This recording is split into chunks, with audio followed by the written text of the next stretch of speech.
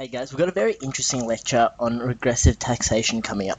So in this lecture we'll go through this in a four-step process. First of all, we will define regressive taxation.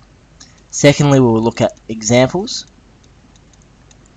Thirdly, we will evaluate the relative strengths and weaknesses of regressive taxation. And fourth, we'll look at an example, or a working example, I should say,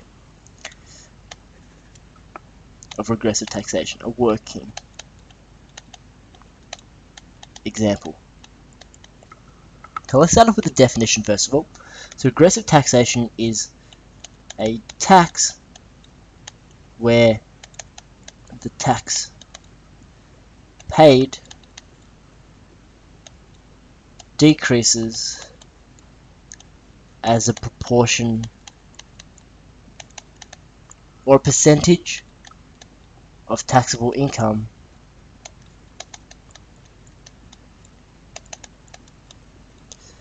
as income rises. So that is a very simple definition of regressive taxation. So it is a tax where the tax paid decreases as a proportion or percentage of taxable income as income rises. So we're going to look at examples of regressive taxation now. So 2, this is 1. So we've defined it. I'm going to put that a tick. And secondly, we will look at examples of regressive taxation. So first of all, we have GST, and the GST is the goods and services tax. It is collected by the federal government on behalf of state and territory governments. We have included in the GST, it doesn't include actually health, education, drugs or prescription drugs, unprocessed foods and rental accommodation, because they are considered necessities and so are exempt from collection of taxation. And secondly, we have what is known as excise tax, and these are taxes added onto the price, like the GST, are added onto the price of goods and services. So let's say tobacco, petrol and alcohol, we have taxes added onto them so as to decrease or discourage the consumption of them because of the negative externalities involved. Thirdly, we have tariffs, and these are aimed to protect local businesses. So there are 3 types of, or examples of taxation, or major regressive taxation in the economy at the moment. So we've done examples. We're going to look at 3. We're going to evaluate them. So why are regressive taxations good? We're just going to put a green tick here, tick for good, and a cross for bad. So first of all, why they are good is because they help raise around 27% of the federal budget income. So 27% of budget revenue.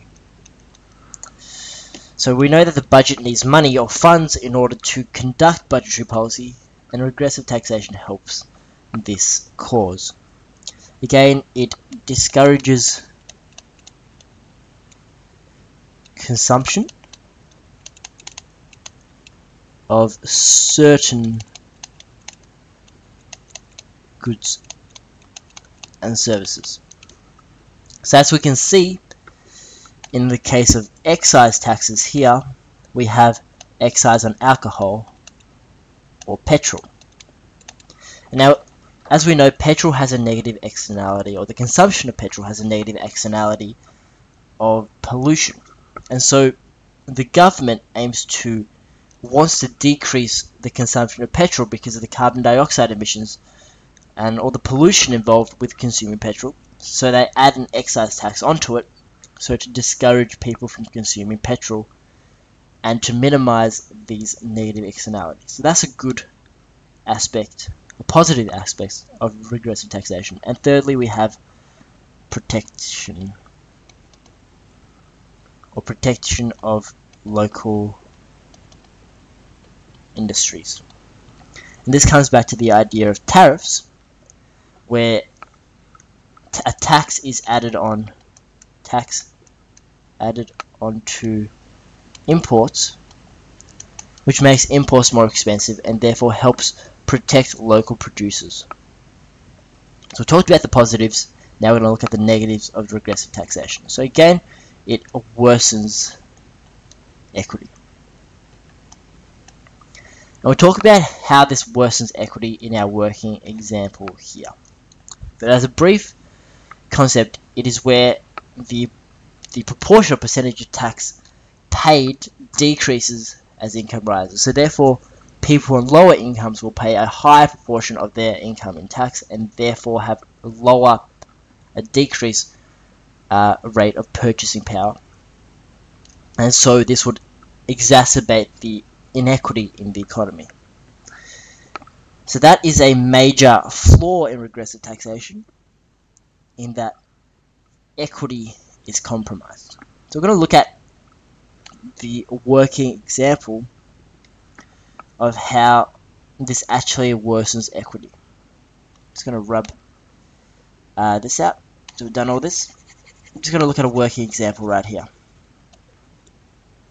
This is a very simple example of why taxation or regressive taxation can worsen equity. So let's assume that we have a GST of $10 on whatever product, say good alpha. Now we have two people in the economy who wishes to purchase good alpha. We have person A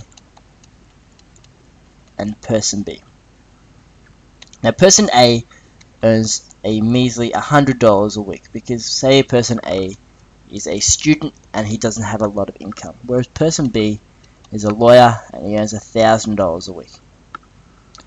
So what happens here is that, as we can see, the proportion of income paid, 10 divided by 100 is 10% for person A and only 1% for person B. And so this correlates back to this, agrees with this definition of where the tax paid as a proportion of taxable income, 1%, decreases as income increases. So as income increases from $100 to $1,000, the taxable income decreases. And this worsens equity because person A has now a relatively lower purchasing power than person B.